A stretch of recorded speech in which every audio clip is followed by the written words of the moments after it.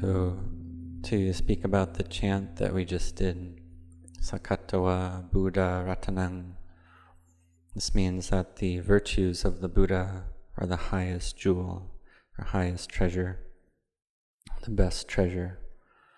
And it's a medicine as well, a medicine that is supreme, Osatang. And it's a medicine that cares for the heart, to bring the heart to be free of all suffering. And the Dhamma is a medicine for the heart as well, that takes care of the heart to be free of all danger, the dangers of old age, sickness, and death.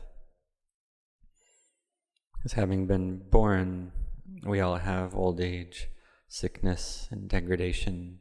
This is nature. But it's also a medicine for the body as well.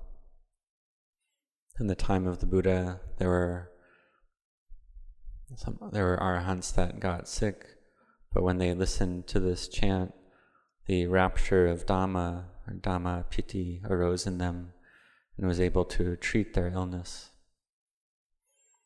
We also recollect that the qualities or virtues of the Sangha have no limit, are boundless, and they are the highest, the supreme. So having recollected this, then this can help us to be free of all illness as well. And we can look at the example of Venerable Ajahn Chah. When he was ill, he went to rest the mind in stillness, in samadhi. And he would do that for 3 days or 5 days to bring himself to be free from sickness. And he did that at Wat Kuan in Sirintan area. And it's a very big forest, about 3,000 raya. And it was quiet there. And he's able to care for his illness there. And then he would return to Wat Nongpapong.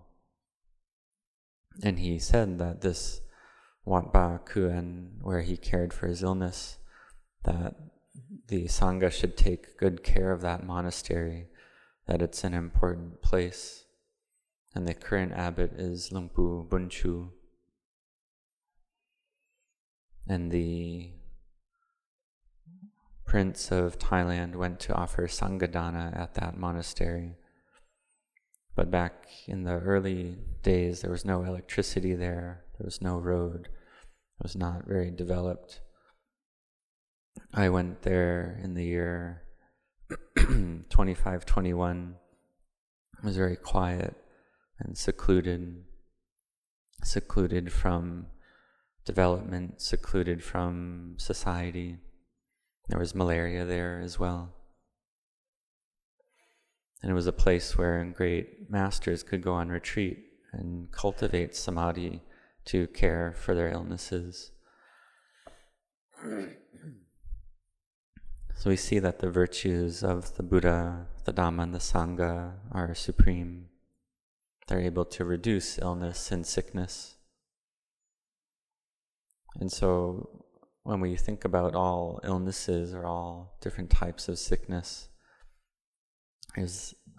they come from kama. And when the kama runs out, then the illness can disappear.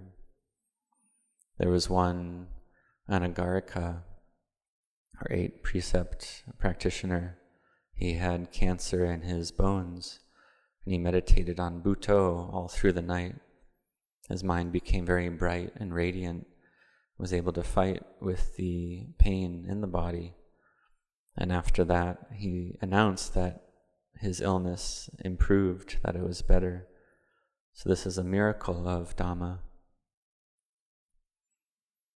So we chant Bhutto, and we do that a lot. We recite Bhutto Dhammo Sangho, Bhutto Dhammo Sangho. We do that all day long. We can do it silently in our heart as well. So we do the chanting, and the mind is with the chanting to the point where the mind and the chant become one. And this gives the mind strength and energy to make the body stronger, to make the immune system stronger. And just like the Bojjhango chant,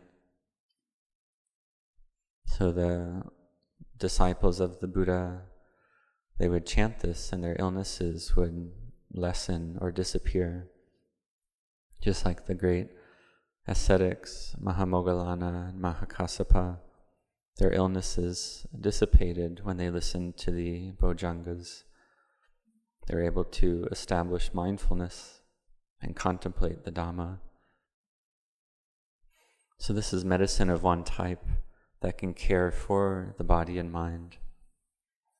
And for Dhamma practitioners, this quality of samadhi is important. Samadhi can reduce illness. We can also use that samadhi to then contemplate, to realize the end of suffering.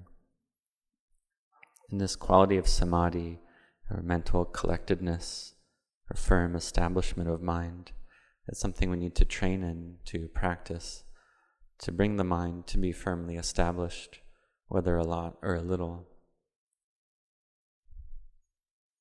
If our mind has a lot of firm establishment, then we'll have a lot of wisdom.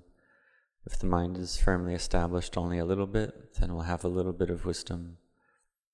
But that great amount of firm establishment arises first from a little bit. Like when we listen to the Dhamma, listening about convention and liberation, samuti and vimutti, sometimes understanding can arise. And we can ask, well, is it the mind to the level of jhana at that point? Well, the samadhi isn't to the level of jhana at that point because it's listening, it's thinking, it's contemplating Dhamma. But while it does that, the mind is still. And it's possible to understand the Dhamma while listening like this, to see convention, to see liberation. The mind understands, the experience of Dhamma arises. One knows and sees the Dhamma. This is the point at which views change. Previously, the mind would cling to conventions, but then the mind sees it as not self, sees through the convention. This is something that's not difficult to do. So we establish mindfulness, focus on the Dhamma, we contemplate, and the mind's able to see form and mentality as convention, that all things are convention. In truth, there's nothing there. It's all not self. It's vimutti, liberation. So we see things differently than we've seen them before. We contemplate impermanence, stress, and not self in order to give rise to this wisdom. So we contemplate like this all the time. This is for one who uses contemplation as their primary practice. Because sometimes if we just meditate on Bhutto, we can think in the mind that, well, what use is this Bhutto to us? The mind can be stubborn like this. To think, well, what benefit am I getting from reciting Bhutto? And so one meditates and the mind doesn't go with Bhutto. It's not there with Bhutto. So this is a mind that likes to think. So if the mind just is only with Bhutto, then the mind doesn't like that. So we set that aside then first and use contemplation as our primary practice. We contemplate life, we contemplate change, we contemplate that the body is a heap of impermanence, a heap of not self, that all things are impermanent and not self. We contemplate in this way in order to bring the mind to ease, to relaxation, to peace. And when the mind is at ease, then this helps our body as well. It's able to care for our body. Sometimes our body has suffering, the mind feels sad. So if we bring the mind to feel at ease, then this gives rise to strength and energy that can then care for the body to help the body improve. And if we have a lot of strength and energy, then it's able to reduce the illness or completely remove the illness from the body. So it helps in two different ways. So the Dhamma cares for the mind. It's a medicine for the mind. We also have outer medicines to care for the body as well. So we use them together like this. And we keep practicing. We train in not being heedless, but to be heedful in our lives.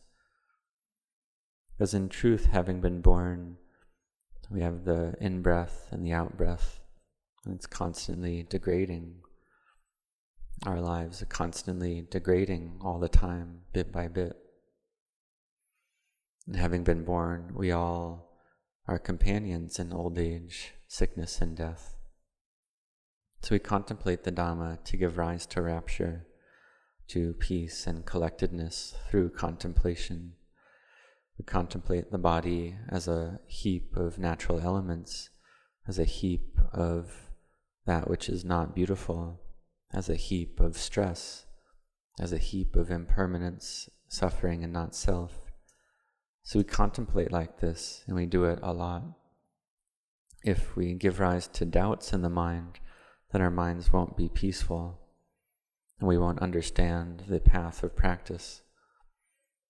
If that's the case, then we endeavor to listen to the Dhamma, to apply ourselves to the practice, to understand the path, the way of practice, to give rise to understanding, to knowing in the Dhamma.